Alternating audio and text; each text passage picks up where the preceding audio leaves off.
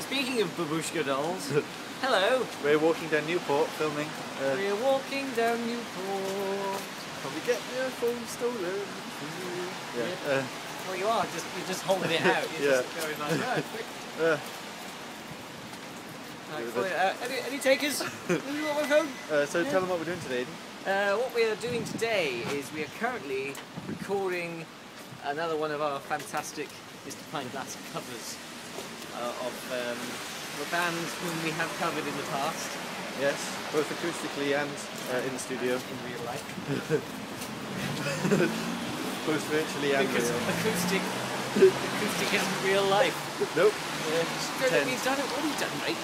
We've done it both acoustically and in actual life. Right? Because what it is, look, is that acoustic guitars don't actually exist. They're just a figment of the imagination. Anyway, yeah, so the song is Nights of Cydonia. Nights of Cydonia!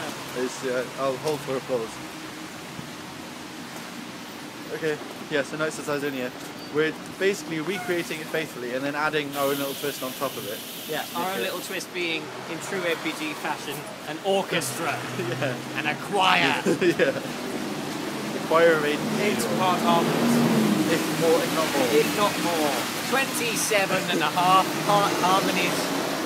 Speaking of multiple harmonies and orchestra-like things, although it doesn't contain orchestra, you should go here, which reminded me of Let Me Out.